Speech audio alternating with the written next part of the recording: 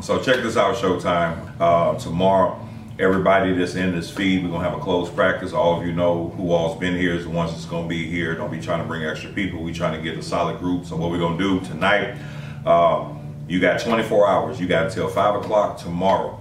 I need you to write an essay on your phone. I need you to download Notepad or some type of free notepad or something that you can actually type on your phone. I need it to be 3 or 4 paragraphs.